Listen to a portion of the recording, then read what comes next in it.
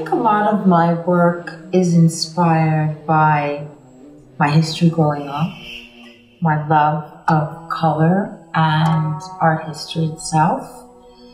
My parents were fashion designers, and so growing up we had many fashion magazines in the house from Paris and Italy, and we did a lot of celebrating with a lot of food and a lot of creativity. It was a really easy place to engage in learning things about painting and color and experimenting. My great-grandparents came from Italy, from the Campania region, Avellino, and Rome.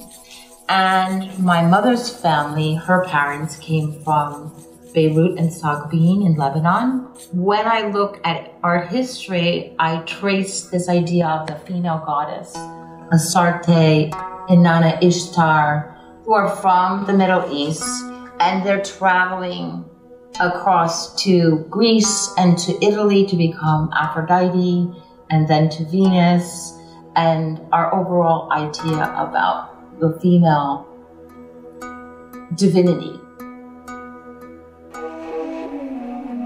Venus herself is giving a gift. She's with the three muses, but her earthly devotee cannot see her. She's blind to her eyes, but she still awaits the gift because she believes in sacred love. So I like to combine different artworks together to create an idea as well. In particular, this group of paintings, this is an Indian painting from circa 1790, Banarshi Rajini from the Rajas, and it's a female. She's waiting quietly for her lover, occupying herself. This is a cinnabar red carved lacquer dish from 1279 from the Yuan dynasty, and this one on the right is a portrait of a prince from the late 17th century.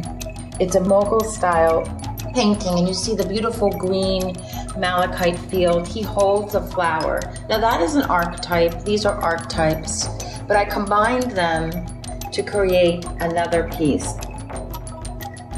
This would be, for me, the prince approaching his lover, and she's waiting patiently for him. And when they come together in the garden, true love comes. So the red rose, the red flower, creates this idea of true love. This particular painting actually is the prince. The prince approaches. And I use things like cinnabar, bee pollen, 22 karat gold leaf, lapis lazuli, and the green of the malachite field. And it's as if the prince is walking with the flower, so it's abstraction of the prince. It's just his flower moving in the garden. And as he moves towards her, he sees in his mind's eye, which is the lapis lazuli, the remembrance of their kiss. And this is made with this Chanel Passion lipstick. There's an actual kiss. So I like to kind of play with the senses and these ideas with pigments that have certain kinds of quality to them, especially these natural pigments. They radiate a certain kind of feeling to them. They have life in them. And so I love to work with historical pigments, but I play with eyeshadows as well, lipsticks, gold leaves, metal leaves, oxidizing copper, seawater, seashells, etc.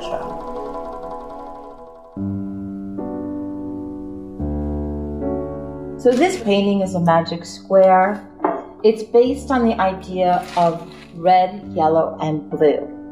And I got that idea from an Ellsworth Kelly painting, Who's Afraid of Red, Yellow, and Blue? But I really wanted to do something very spiritual. And I saw this Buddhist painting in indigo and gold at the Gold and Silver Show in Japan at the Tokyo National Museum when I was there.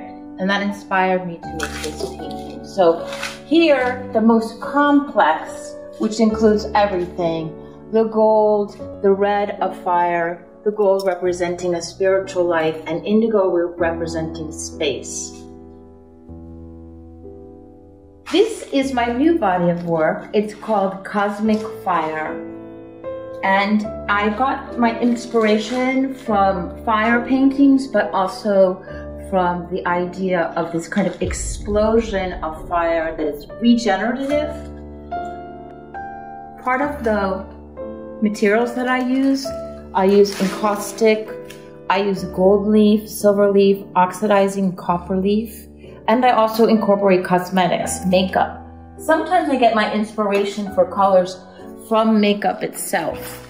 I think of them as a star dying, a supernova, all the elements then bursting out and creating all the elements that represent the matter of things.